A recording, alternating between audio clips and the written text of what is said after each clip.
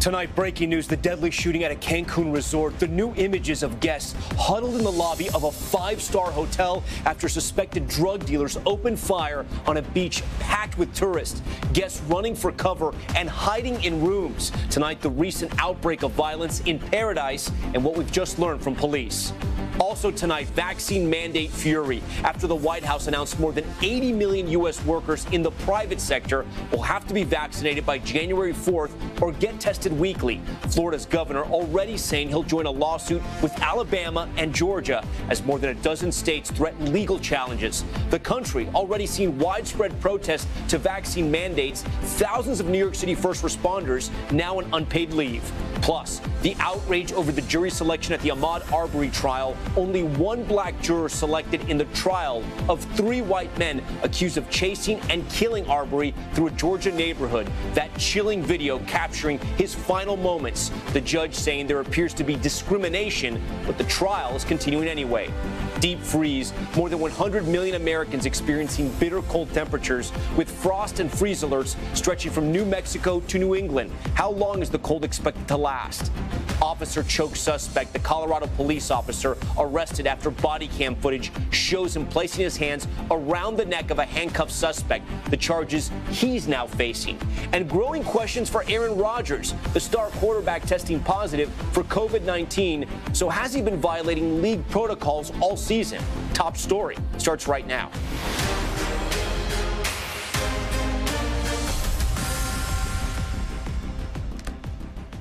And good evening tonight from Los Angeles. I'm Tom Llamas. We begin top story with breaking news. A deadly shooting at a resort in Cancun. The new images just in. Check this out. Frightened tourists packed into the lobby of a Hyatt hotel after police say suspected drug dealers opened fire on the beach. Guests rushing inside with video showing several people hiding in the hotel's basement as well. Other guests barricading themselves inside of their rooms. You can see that right there. Police say two people who are presumed to be those drug dealers are dead. We have NBC News national correspondent Miguel Almaguer, who's live on set with us here at Top Story. So, Miguel, walk us through this. What is Mexico law enforcement saying right now? Well, Tom, it's still a developing situation, but here are some details that we do know tonight. We know the Attorney General in Mexico says there was an altercation between several drug dealers on a beach when shots were fired near the Hyatt Zia Riviera Cancun resort. A local news outlet is reporting at least 8 gunmen then entered the hotel carrying long guns. The commotion sent tourists scrambling, as you can imagine. Images coming into NBC News show some taking cover in the resort's corridors and later guests gathering in the hotel lobby, reuniting with family. Mexico's Secretary of Public Security says 2 people died, as you mentioned, both believed to be drug dealers. At this hour, it appears no tourists were injured, and the gunfire, we believe, Tom, is over. And Miguel, one of the reasons why we're leading the broadcast with this is because, one, it's very terrifying. A lot of Americans vacation there, but this is not new. There was a recent shooting where tourists were caught in the crossfire as well. Yeah, just a few weeks ago, Tom, and this is something that happens from time to time. Of course, Mexican police try to keep the strip of Cancun incredibly safe. That area depends on American tourists and tourists from all over the country, so it is an important area, and they have more security there tonight and tomorrow, Tom. Yeah, and then I have to ask you, what is the hotel exactly saying about all this? Because these resorts thrive on tourism. It's essentially the only industry in Cancun. The hotel statement's fairly limited, but what they're saying right now is that their guests are their top priority. Safety is their top priority. That's something they'll be addressing in the days to come. They're making the point that this shooting did not happen at the hotel, but that guests ran there for safety, Tom. All right, Miguel Almaguer leading us off tonight here on Top Story. Miguel, we thank you for that. All right, the other major headline we're talking about tonight, the swift backlash over a sweeping vaccine mandate. The Biden administration announcing that companies with more than 100 employees will have until January 4th to ensure that their workforce is fully vaccinated. Those who refuse will have to undergo weekly testing. The announcement met with fury. Florida's Governor Ron DeSantis called it an abuse of power. He's among lawmakers in at least a dozen states now threatening lawsuits. It comes amid widespread pushback on mandates for municipal workers. Thousands of first responders in New York City off the job tonight. NBC's Gabe Gutierrez has the latest. After months of vocal opposition, yet remarkable compliance, the new COVID vaccine mandate covers a staggering 84 million people, 2/3 of the U.S. workforce. It requires companies with 100 or more employees to ensure they're either fully vaccinated against COVID by January 4th or tested weekly. The order does not require employers to pay for the tests, though union agreements might require some employers to foot the bill. The idea behind this is not to spend hours and hours and a lot of public money in court. The intent behind this is to get the health and safety of workers in the workplace, put that front and center. U.S. Labor Secretary Marty Walsh says the rule will be administered by OSHA, the Occupational Safety and Health Administration. Fines could reach nearly $14,000 per violation. How exactly do you plan to enforce this? Yeah, OSHA's done this work for over 50 years, and employers know the way to work with OSHA on this thing. Starting December 5th, covered employers will also be required to give workers paid time off to get vaccinated, as well as sick leave to recover from side effects. Today, during a Senate hearing, CDC Director Rochelle Walensky and Dr. Anthony Fauci defended the Biden administration's COVID response. We know that mandates work. If you look at, for example, the percentage of people in United Airlines or in the Houston Medical Association or in other organizations that have mandated, it works 99+%. But mandates remain a flashpoint across the country. From Los Angeles Today, no one should lose their job over a vaccine mandate. To Lynchburg, Virginia this week, where dozens of workers walked off the job. We would like to have the company actually sit down and talk and come to the table with clear, open, and honest communication. Tonight, some states are planning to sue the Biden administration over this latest mandate, after already doing so over a previous requirement for federal contractors. In Houston, Brian Felco is the CEO of a supply chain logistics company who's concerned about employees leaving in a tight labor market. I have real mixed emotions because on the one hand, I know that the vaccine is our one-way ticket out of the pandemic. And on the other, there's a certain reality of managing our employee bases and running our companies. And those two may be on a bit of a collision course. We're going to find out. All right, and speaking of collision courses, Gabe Gutierrez joins us now. Gabe, what about states like Texas that have laws or executive orders banning vaccine mandates? Yeah, Tom, the Biden administration says that because this new rule is under OSHA, it supersedes any local restrictions. But of course, opponents will no doubt take this to court, Tom. All right, Gabe Gutierrez live from New York for us tonight. Gabe, we thank you for that. We turn to politics now. New pressure on Democrats and more division over the president's massive spending bills.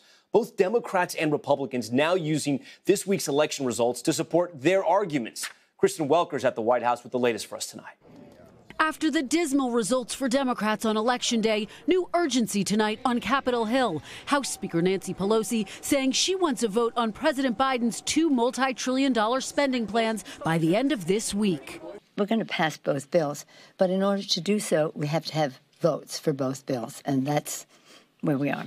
Pelosi pressed by NBC's Garrett Haake on whether Democratic inaction was to blame for the Election Day debacle. Do you think Democrats were penalized for having not gotten these things done? There's no question. If we, the more results we can produce in a way that is people understand in their lives, the better it is. It comes after Republicans won stunning victories in Virginia, including for governor and lieutenant governor. And in deep blue New Jersey, the AP now projecting another surprising upset.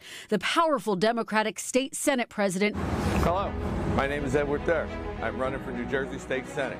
Ousted by a little-known Republican truck driver for a furniture store who shot his campaign videos on his phone. Moderate Democratic Senator Joe Manchin arguing the Republican victories are a sign voters don't want to rush into more massive spending. People are concerned. They're concerned about inflation. They're concerned about the debt.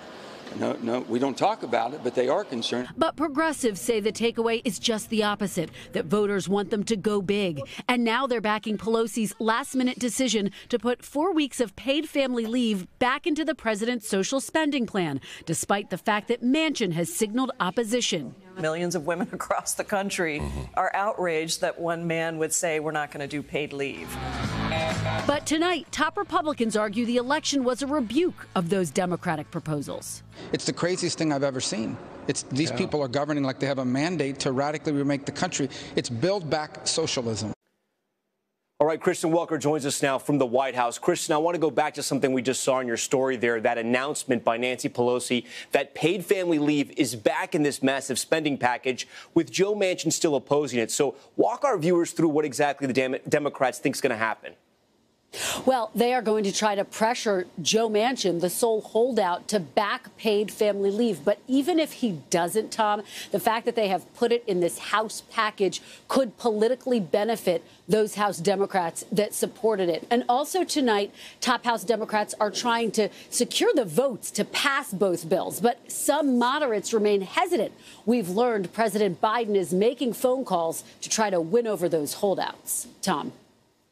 NBC Chief White House Correspondent Kristen Welker for us tonight. Kristen, thank you. We turn now to the Ahmaud Arbery murder trial. 3 white men in Georgia accused of murdering a black jogger last year. The case now facing even more controversy because only one of the 12 jurors seated is black. NBC's Ron Allen is on the ground in Georgia. He looks like Ahmaud Arbery! Ahmaud Arbery! Tonight, passion running high in the community where Ahmaud Arbery was shot and killed almost 2 years ago. Anger, only one black juror was selected to decide a case that Arbery's family supporters have called a modern-day lynching. It was very disturbing to find out that we had 1 African-American versus 11 whites. Do you still think you'll get justice? I do think with the evidence that the state has that we will get justice for Ahmaud. Gregory McMichael, his son Travis, and a neighbor, William Roddy Bryan, faced 9 counts each, including murder, aggravated assault, and attempted kidnapping. Accused of chasing, shooting, and killing Arbery, they've all pleaded not guilty.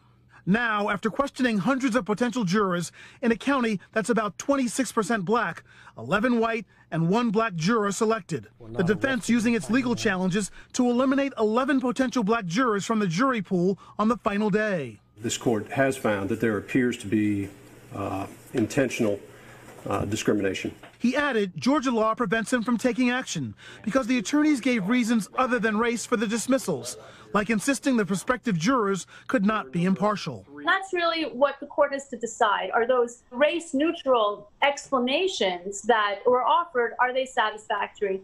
And in this case, the judge said that he did find them to be satisfactory. Now, prosecutors expected to cite Arbery's race as a significant factor in his death, and the defendants expected to say they are attempting a citizen's arrest of a robbery suspect, acting in self-defense.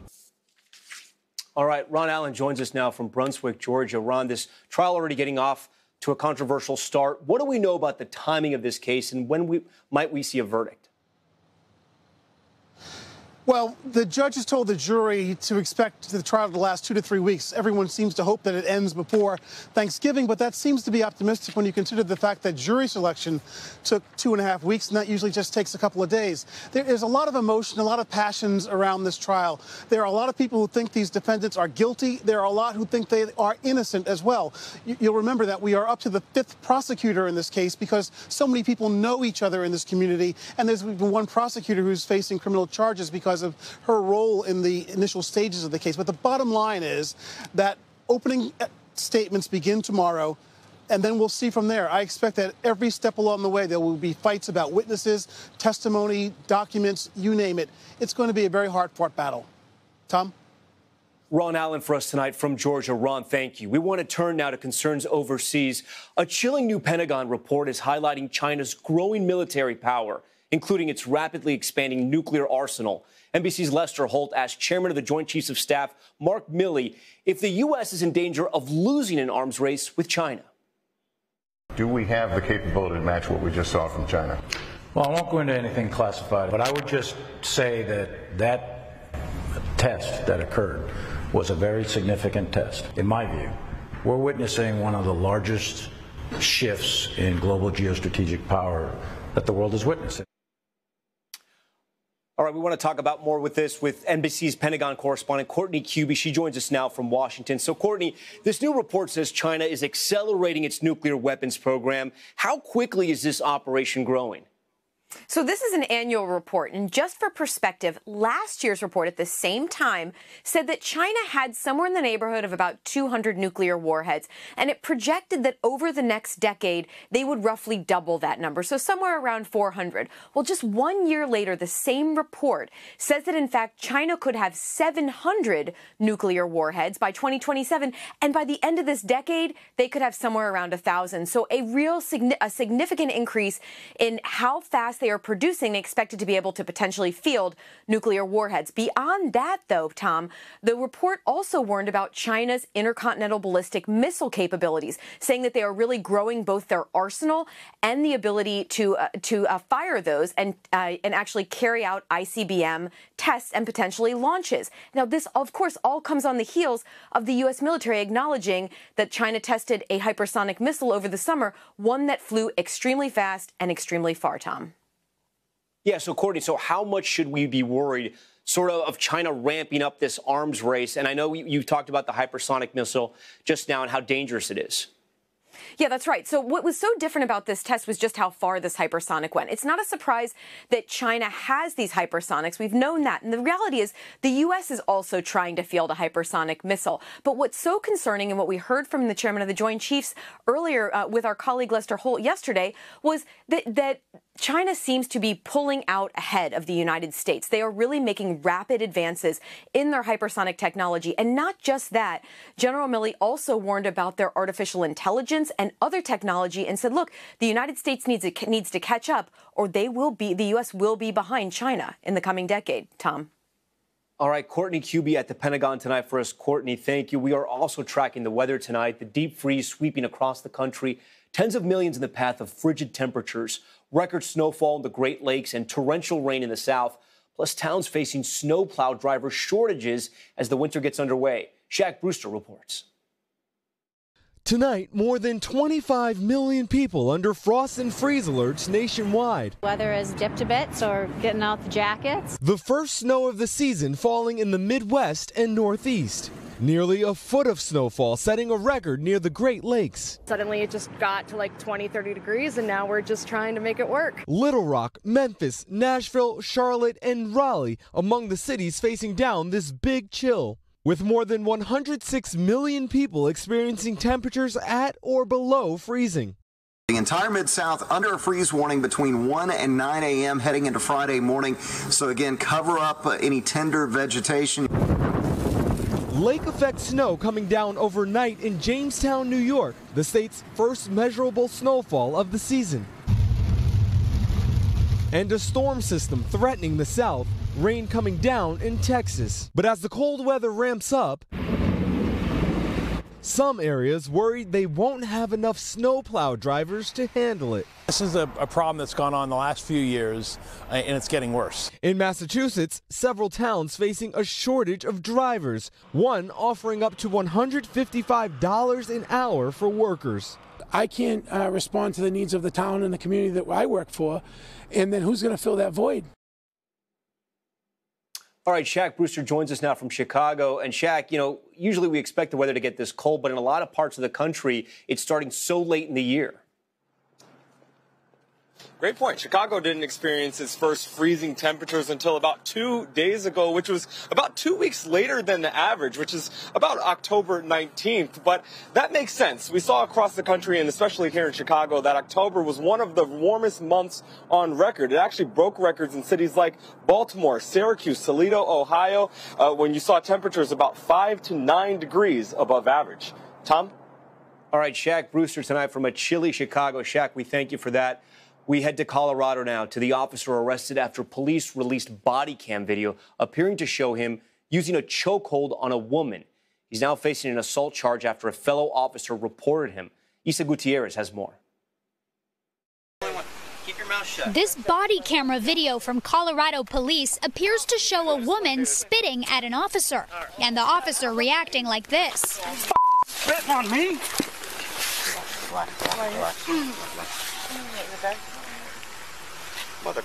Now that officer is facing a second-degree assault charge after a sergeant reported him. This happened in Sheridan, Colorado back in September. where a new state law requires police officers to intervene when others use excessive force and to report such incidents. The law is part of a police accountability bill that was passed last year in the month after George Floyd's murder in Minnesota.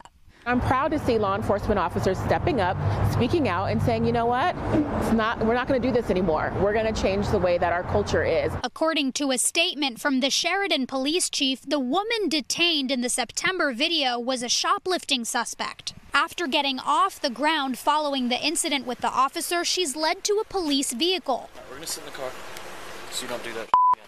Later, you can hear police talking about her condition. Is she complaining of injury? When she went, I said, oh, my head. I hit my head. Police issued a statement saying she was cleared at the hospital with no apparent injuries. Police also say the officer facing charges was immediately placed on administrative leave following the incident. All right, Issa joins us now live from 30 Rock there in New York. Issa, I want to know a little bit more about this law that was passed in Colorado last year in the wake of George Floyd's murder.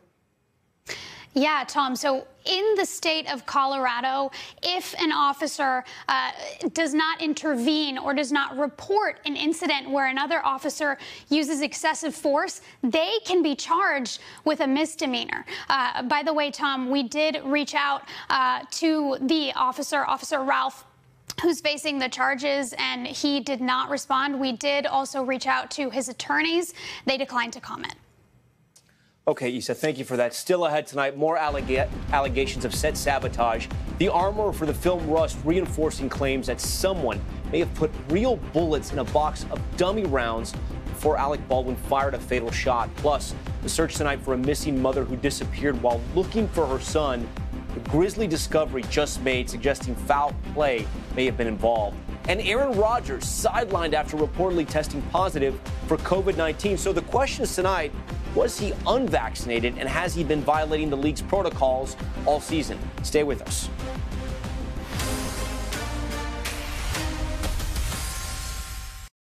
Back now with more accusations of sabotage on the set of the Alec Baldwin film Rust. The armorer echoing her lawyer's claims, saying someone may have mixed in real bullets with the dummy rounds. Miguel Almaguer again for us tonight.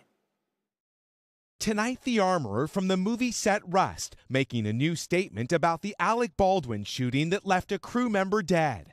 Hannah Gutierrez-Reed's lawyers doubling down on claims there was sabotage on the set, saying no one could have anticipated that someone would introduce live rounds into this set. Her attorneys had first indicated a live round had been intentionally mixed in with blanks without the knowledge of Gutierrez-Reed. Are you suggesting that this is a case of sabotage? The answer is conclusively and unequivocally yes. Investigators are not addressing the new allegations of sabotage, but Tom asked the district attorney what theories they were pursuing in the death of Helena Hutchins. Is this simply a case that possibly one live round got mixed in with either dummies or blanks? Is that what cost Helena her life?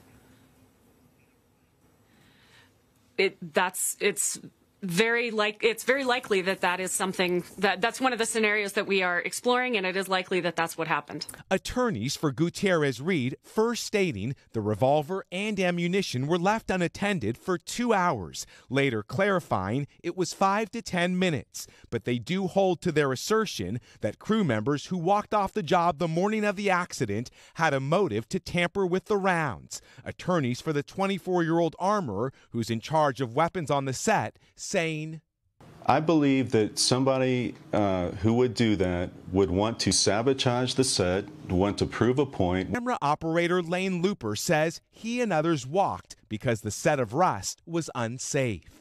What do you make of those allegations? I mean, I find them to be incredibly irresponsible allegations and slanderous. He blames corner cutting for the death of Helena Hutchins, which the production company called patently false. All right, Miguel joins us again now live on set. You know, Alec Baldwin has said the movie has shut down. Is it going to be hard for investigators to re-interview witnesses? It's not going to be as easy as they'd like. At last check, Alec Baldwin was still in Vermont. The armorer lives here in Los Angeles. The assistant director lives in Phoenix, or I should say in Santa Fe. And a lot of the people that took part in this set are all scattered across the country. Everyone is apparently cooperating in this investigation. It's going to be a matter of getting people back to the sheriff's department, which could take time. Yeah, and so many people want answers right now. All right, Miguel, we thank you for that. When we come back, violence on board, the number of unruly passengers at an all-time high. Now, dozens of those cases turned over to the FBI. And Nicaragua preparing for a presidential election while the U.S. and other countries are already opposing the results. Stay with us.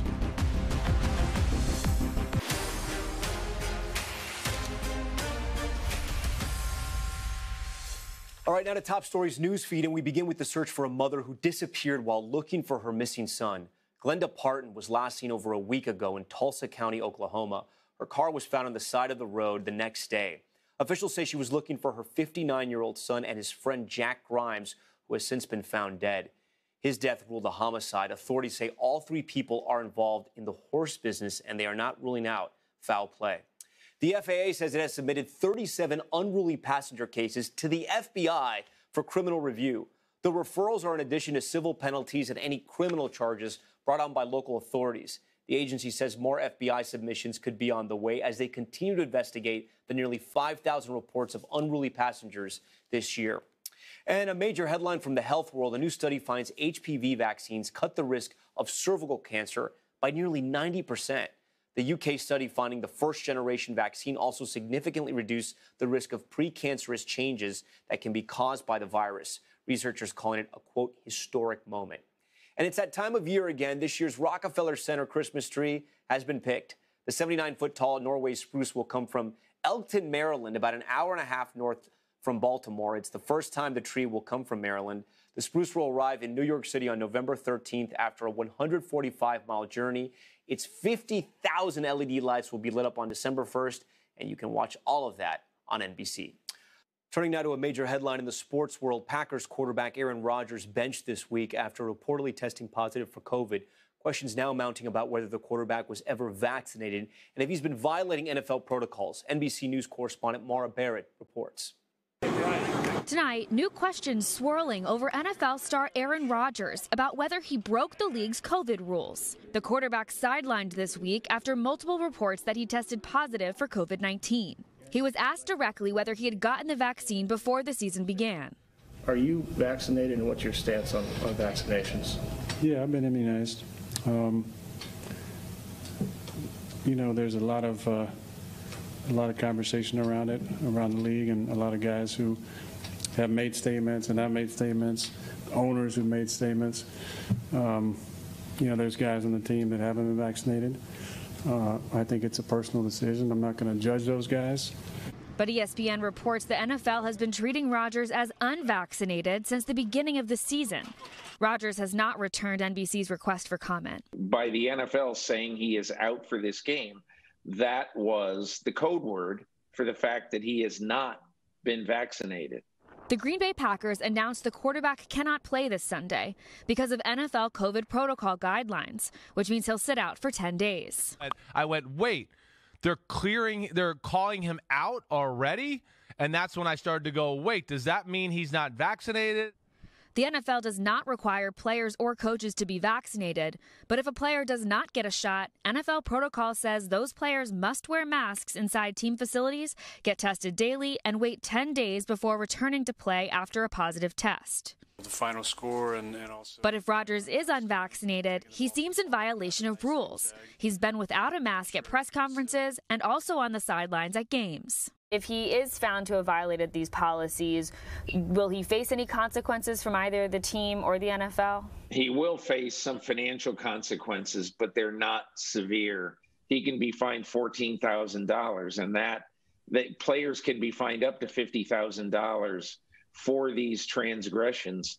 The NFL released a statement late Wednesday saying the primary responsibility for enforcement of the COVID protocols within club facilities rests with each club. The league is aware of the current situation in Green Bay and will be reviewing with the Packers. The team quiet tonight after reporters pressed the head coach on Rodgers' initial comment about being immunized. Do you feel like a quote like that might be seen as misleading to fans? It's a great question for Aaron. I'm not going to comment on it. Maura Barrett joins us now from New York. Maura, I don't know if there's a better term to use, but the coach there clearly punting when asked if Aaron Rodgers was indeed vaccinated. So I have to ask you, he used that word immunized. What can we read into this? Well, immunized and vaccinated can have slightly different definitions, right? So vaccinated means that a vaccine was involved, but immunized means that he could believe that he became immune a different way. And so I say this because ESPN reported that Rodgers had pursued an alternative treatment and petitioned the NFL to recognize him as vaccinated because of that treatment, but the NFL reportedly refused. Tom. All right, Maura Barrett for us tonight. Maura, thank you for that. Now to the latest in that high-profile trial of Elizabeth Holmes. Tonight, her 2018 deposition tapes just obtained by CNBC. The disgraced Theranos founder hardly answering questions, but at one point calling herself the ultimate decision-maker. CNBC's Yasmin Khorram has details. She was the world's youngest self-made female billionaire who was never at a loss for words. But as you'll see, in this nearly 4-hour deposition obtained by CNBC, it was a much different Elizabeth Holmes who hardly said anything. Yes. The date, June 27th, 2018. Just 12 days after Holmes, the founder and CEO of Theranos, and company president Sunny Balwani were indicted on charges of fraud and conspiracy to commit wire fraud.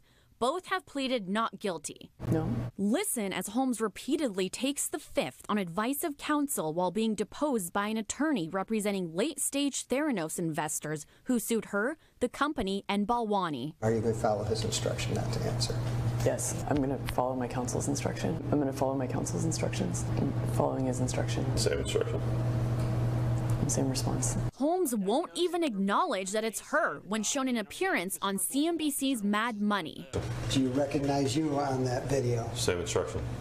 That investor lawsuit ended with a confidential settlement. If Holmes does take the stand in her own defense, she won't be allowed to take the fifth, and she'll likely face a barrage of questions from prosecutors about what she told investors and patients. Questions she answered in detail in this SEC deposition from 2017. Did you ever tell investors or potential investors in 2013 or 2014 that Theranos had developed proprietary devices that could conduct all of the blood tests that a central lab could conduct using a few drops of blood, and that those devices were ready for patient testing? I don't know that we said it in those words, but generally that was what we were working to do with Minilab going into the FDA in that time frame. Holmes' defense has signaled it's Balwani, her ex-boyfriend, who's to blame, which he strongly denies. But in 2017, Holmes is seen acknowledging that at the end of the day, she was the one in charge. Okay, but were you the decision maker on behalf of Theranos, and did you sign the Walgreens contract or the amendment? I did. I signed many of the Walgreens agreements. I don't know if I signed all of them. And yes, I mean, I'm the CEO. I'm the ultimate decision maker for the company.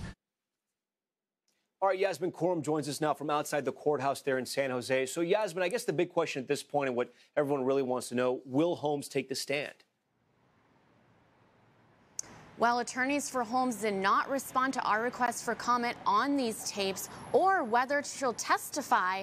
Inside the courtroom, Elizabeth Holmes has not yet spoken. She wears a mask, so jurors have not seen any sort of emotion from Holmes. This could work in her favor. They could see her as a sympathetic character sitting among her attorneys. Legal experts tell me it's very risky to put Elizabeth Holmes on the stand, but they would do it if they feel like they're losing the case and it could help them. That, of course, would force the government to use her own words against her, and most certainly these deposition tapes you just saw would come back and haunt her. Tom? All right, Yasmin Khorram making her top story debut. Yasmin, great to have you tonight. We want to turn back to politics after Republicans pulled off a win in the Virginia governor's race this week. All eyes now looking ahead to 2022. Multiple governor's seats up for grabs in key swing states. The influence of former President Trump still looming large. NBC correspondent Vaughn Hilliard spoke with two candidates who are already raising concerns about the legitimacy of the 2024 election. I think the America First movement has been the most important political movement in this country. This is Kari Lake. She is at the heart of this story, a candidate for office in 2022 who could throw the U.S. into election chaos in 2024. In the last 24 hours, you said the 2020 election was stolen. Would you have certified Arizona's results? Hell no. Kari Lake. Whoa. Lake, a former Phoenix local news anchor, caught Trump's attention over the summer. Wow. This could be a big night for you.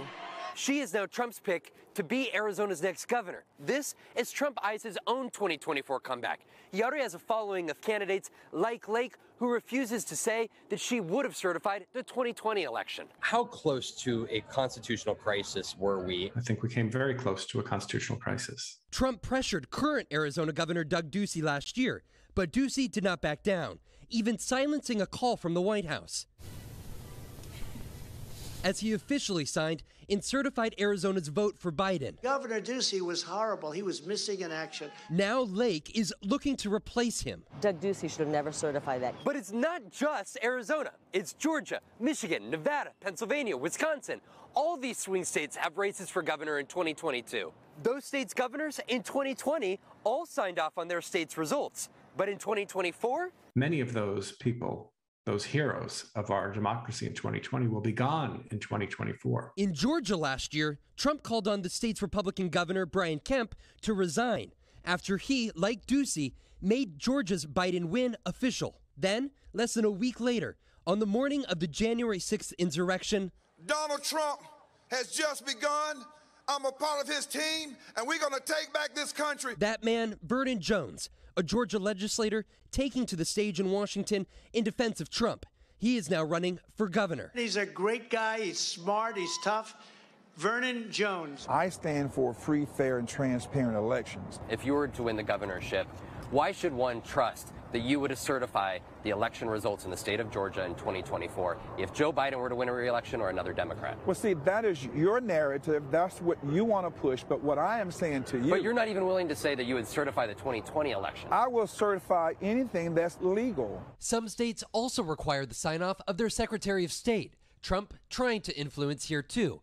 In Arizona, backing Mark Finchem, a state legislator who is also outside the Capitol on January 6th, and supporting Jody Hice, who is trying to beat Brad Raffensperger in Georgia. Lake is already making campaign stops. It's my second Kari Lake event. This week, Lake throwing what she calls an election integrity rally. November 3rd, we witnessed that steel go down. Multiple reviews in Arizona and Georgia found no major voter fraud that would have impacted the outcome, but no mention of that here. In 2024, would you be willing to put the country into position potentially of a constitutional crisis by not certifying Arizona's results? In 2024? If you were governor, that would come down to you. I think we need to, let's just take it slow here and get through decertifying. I think we need to decertify our election right now. I don't want to look into hypotheticals. But still, next year's governor's races with ripple effects for the 2024 presidential election. Let me ask you, Vaughn, would you certify a crooked, corrupt election? Would you certify a crooked, corrupt election? Just to make peace? Yes? No? That's not how I operate. I do what's right. All right, Vaughn Hilliard, questions reversed there. Interesting moment there. He joins us now live from Phoenix. So, Vaughn, I guess the big question is, what happens in 2024 if a governor were not to sign their state's results and certify those elections?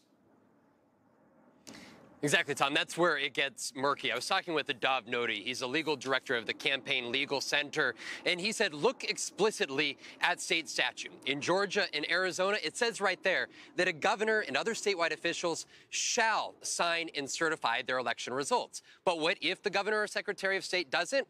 Well, that's where it becomes murky. We're also going to be looking, Tom, though, at the county level over the next year. Those county officials are also responsible for certifying their county results. This is going to be a major conversation ahead of those 2022 midterms. Tom? All right, Vaughn Hilliard with a great political report there from Arizona tonight. Vaughn, we appreciate it. Now to top stories, Global Watch. And we begin with Russia saying it is tracking a U.S. Navy ship that has entered the Black Sea. The Navy says the USS Mount Whitney is in the region to conduct routine maritime operations with NATO alliances. It comes 2 days after Russia conducted a series of air defense drills and practiced destroying enemy targets in the Black Sea. The Kremlin severed ties with NATO last month. A German charity says it rescued more than 800 migrants from the Mediterranean Sea. The rescue ship was already carrying 400 migrants when it picked up another 400 people from a sinking boat. Several people without life jackets also pulled from the water. The charity is accusing Malta of ignoring the ship's distress call. No word on where the migrants are from, but the area has seen an uptick of people fleeing Libya and Tunisia. And millions of people around the world are celebrating Diwali. Massive crowds seen in countries across Southeast Asia during the multi-day festival of lights. Observers illuminate oil lamps or candles to symbolize the triumph of light over darkness. In India, however, officials are urging people to be cautious of large gatherings over coronavirus concerns. Now to the Americas, a look at the stories coming out of the U.S. and across Latin America. Tonight, we take you to Nicaragua as it braces for a presidential election that world leaders are calling into question. Long-term President Daniel Ortega has cracked down on opposition as his country reels from economic turmoil and political violence. It's the presidential election already being called into question. Nicaragua's President Daniel Ortega seeking a fourth consecutive term. If he wins, he'll be the longest-serving ruler in the Americas. His wife is vice president. And he's making sure he doesn't lose this race by detaining 7 of his opponents, also running for president, and jailing countless dissidents. The Biden administration preparing to ramp up sanctions. In a statement, Secretary of State Antony Blinken said the Ortega government is preparing a sham election devoid of credibility by silencing and arresting opponents and ultimately by attempting to establish an authoritarian dynasty unaccountable to the Nicaraguan people. Ortega first served from 1984 to 1990 and most recently re-elected in 2007. The 75-year-old now doing everything in his power to crush the opposition, most notably eliminating presidential terms and silencing the media. This week he faced a new obstacle. Meta Platforms, Facebook's parent company, said it had removed more than 1,000 corrupt accounts linked to Ortega's government. In a report they write, this was one of the most cross-government troll operations we've disrupted to date, with multiple state entities participating in this activity at once. Meta Platforms saying the accounts were trying to manipulate public discourse by using fake accounts to build personas across platforms and mislead people about who's behind them. The company claims multiple government agencies were contributing to the fake accounts. But these so-called troll farms haven't always been around. The report said they were launched after the massive protests against the government in 2018. The protests were sparked after a move by the government to reduce welfare benefits and erupted into an outcry against Ortega's government and political arrests. The violent clashes resulted in the deaths of more than 300 people. It left thousands injured and put hundreds of protesters in jail. The arrest didn't stop with protesters.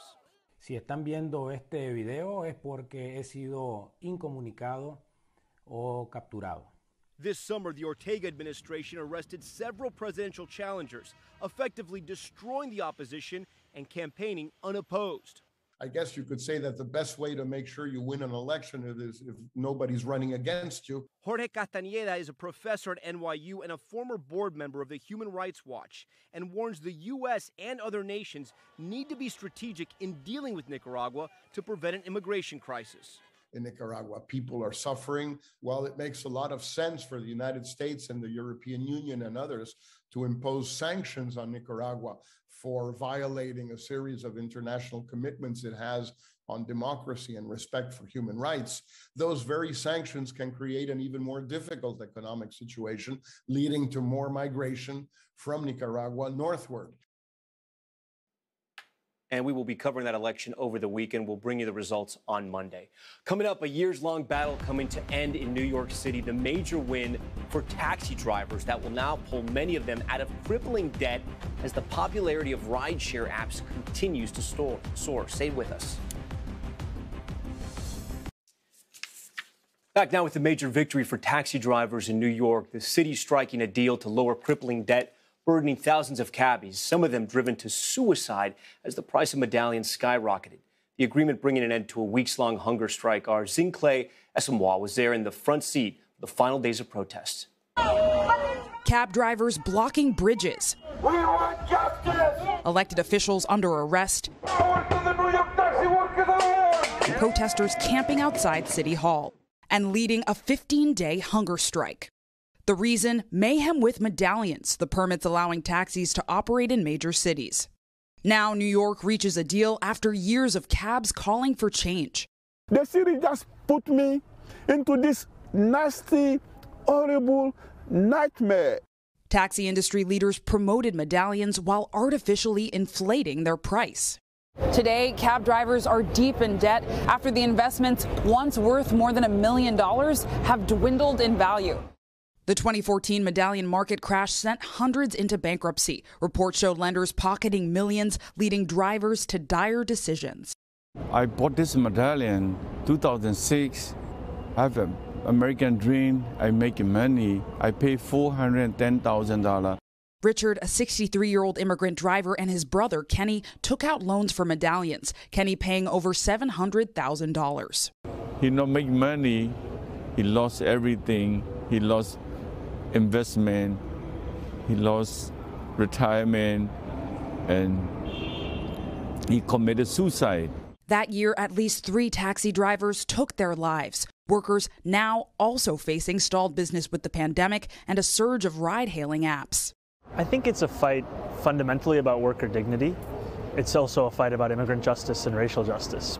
The new deal expands a city financial relief program with Marblegate, a primary lender. It includes a city-backed taxi medallion guarantee, $170,000 maximum debt, and a 5% interest rate and capped monthly debt payments.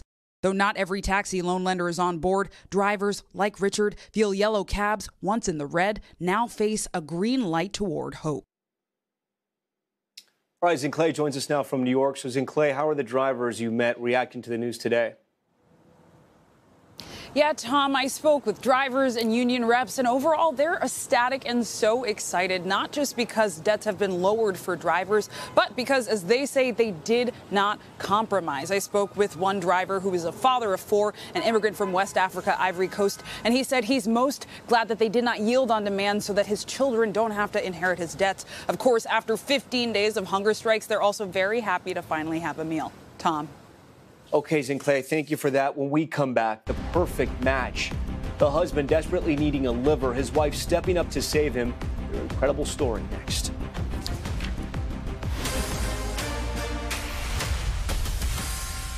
All right, finally tonight, the gift of life. One Washington man saved by a live liver transplant from his wife. The couple discovering they were a rare match for the surgery, now sharing their story with us.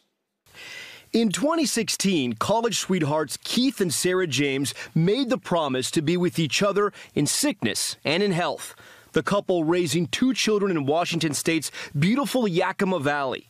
The future looked amazing, but there was something in Keith's past that had always troubled him. Ever since college, I've had abnormal liver function tests anytime I get blood work. Months into the pandemic, he received some news that shook his life and his family. So it was summer of 2020 that his specialist told us, I can't tell you when you're going to need a transplant, but I can tell you you're going to need one. Keith was added to the transplant list, but the wait for a liver could take years. So if he had had to wait for a deceased donor, really, he very likely would have had to wait a very long time to get a new liver. So he would have had to miss years of our kids' lives because he's sick. His doctors at the University of Washington School of Medicine telling the couple about a rare procedure, live liver donations. Keith had to find someone who had a healthy liver to donate and was a blood type match. His wife immediately raised her hand.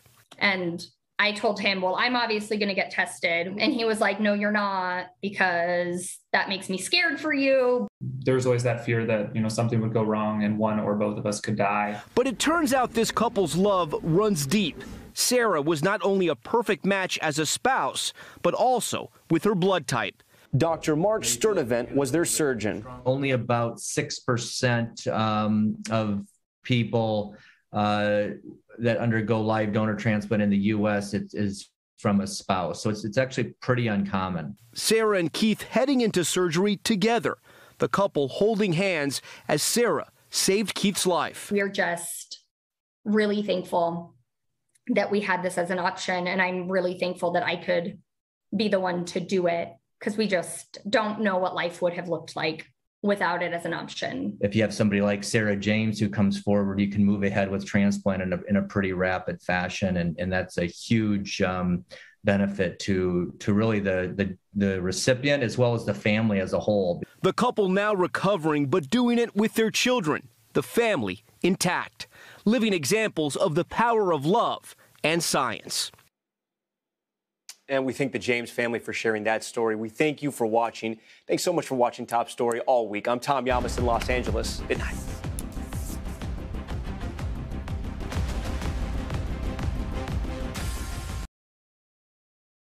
Thanks for watching our YouTube channel. Follow today's top stories and breaking news by downloading the NBC News app.